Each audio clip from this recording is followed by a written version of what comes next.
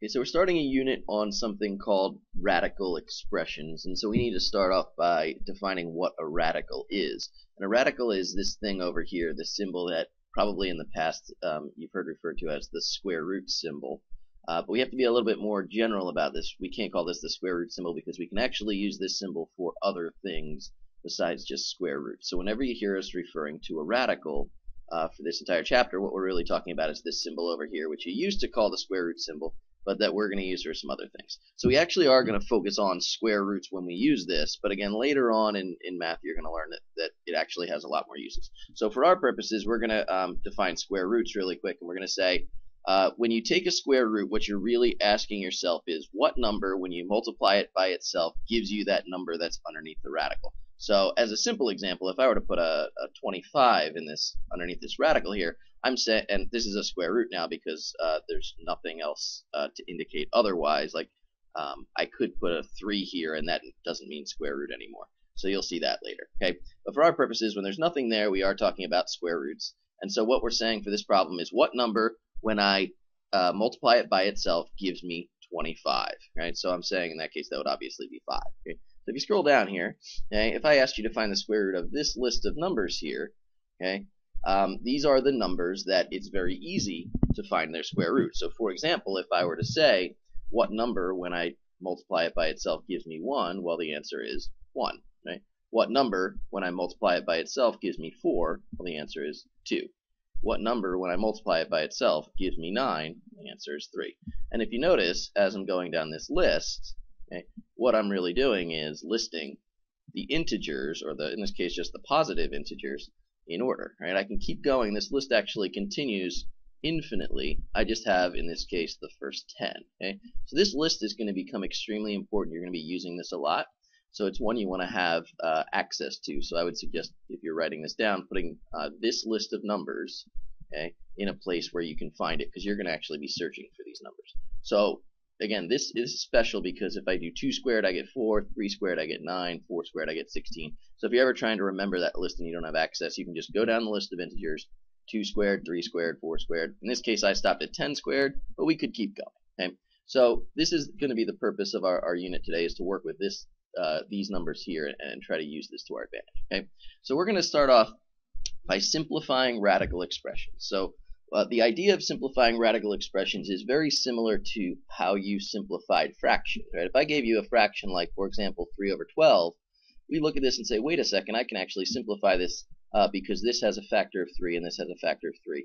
And I can turn it into something that looks a little bit simpler, a little bit smaller numbers, and that's what we like. We like to work with smaller numbers.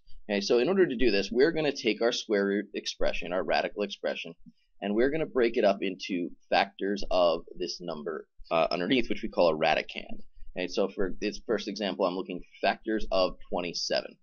I want one of those 2 factors that I choose to be a number that's on this list. Okay, I'm going to look for factors of 27. That could be 4, it could be 9, it could be 16. I don't want to just arbitrarily break it up into 2 numbers. I want to pick it so one of these numbers is in the list. Okay, so I'm going to look at 27 and say, well, if I look at the factors of 27, it looks like it's just 27 times 1, and 1 is on the list. Okay, and it's also 9 times 3, and 9 is on the list. So I'm going to choose actually 9 because I know the square root of 9. So if you watch what I do now, I'm going to say this turns into the square root of 9 and the square root of 3. Right? The reason I chose to do this was because I can at least simplify part of this. I know what the square root of 9 is. The square root of 9 is 3. Right? I don't know the square root of 3 off the top of my head, so I'm going to leave that one alone. I'm going to say this is now a simplified expression. Right? It's got smaller numbers than the 27, and I was able to simplify part of it, just kind of like I did up here. Right? I simplified part of 3/12. Okay? So 24, here's another example. If I were to think of factors of 24 and I went down the list, I'd say 1 and 24, okay, 2 times 12, 3 times 8, okay, 4 times 6, right, and it looks like I'm out. Those are all the factors of 24. So if I look at these numbers and say, can I square root any of these in my head? Well, square root of 1, sure, I can do that, so that's perfect square. Okay? That's always going to be there, though. Right, 2 and 12. I can't square root 2 in my head. I can't square root 12 in my head. I can't square root 3 or 8 in my head. But wait a second, I got this one right here. I can square root 4.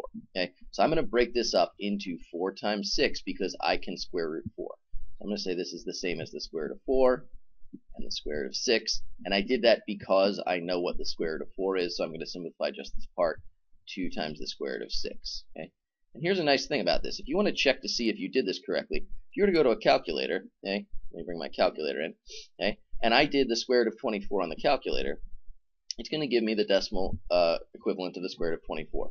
If I type in the simplified version, it should be the same thing. 2 times the square root of 6, okay, and it's going to tell me same exact number, right? So again, just like fractions, 3/12 and 1/4 both mean 0.25 if I put them in decimal form, and that's the same thing with radicals. We're just writing them in a simpler way. Okay, so here's we'll just do one more, the square root of 8.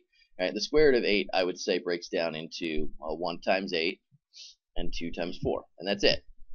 And here's my biggest perfect square again. It looks like I know the square root of 4, so I'm going to break this up into the square root of 4 and the square root of 2.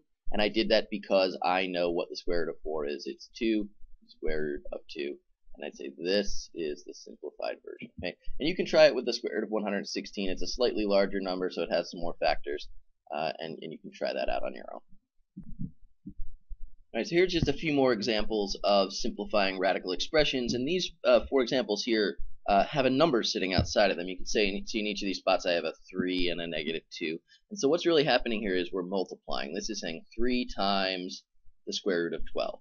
So we just have to see how we deal with these numbers sitting outside that are being multiplied by an expression when we go through the simplifying process, right? So when we're looking at 12, I would look at this and say, okay, 12, again, when I break it down, 1 times 12, 2 times 6, 3 times 4. We're really not going to worry about 1 as a perfect square. Right? It is a perfect square, but it's really not going to change the value at all because I'd still end up with a 12. So I'm just going to worry about this 4.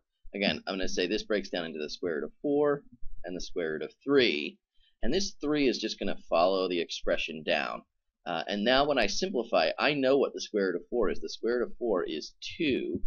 And the square root of 3 I don't know off the top of my head, or we can figure out what it is, but it would be a decimal. So now that I have the square root of 4 simplified, this is just going to turn into 3 times 2. And I'm going to say this simplifies into 6, which comes from 3 times 2, and the square root of 3. Right? So whenever you get those numbers out front, they're just going to be multiplied with the value that comes out of your perfect square. So here's another example. Again, if I were to go through the list of 40, this breaks down into the square root of 4 and the square root of 10, and the -2's outside. I know what the square root of 4 is. Again, it's 2. Okay, so I can say this turns into -4 times the square root of 10. Okay? The square root of 28 breaks down into the square root of 4 and the square root of 7 with a 6 outside. So I can say 6 times 2, which comes from this, would turn into 12 square root of 7. Okay? And then the last one I have on here just because I don't want you to remember I don't want you to forget what you already know. If you have something like the square root of 36, don't try to break this down. The square root of 36 you could do right now, unlike the square root of 40 or the square root of 12 or the square root of 28. Right? If I say what's the square root of 12, you'd have to go to your calculator or you'd have to estimate. But if I say what's the square root of 36, you know what the square root of 36 is. This is really just 100. The square root of 36 is 6, so I would say this is equal to 600. Okay? You could break this down, but you don't have to. You know what it is. Just simplify it like you know.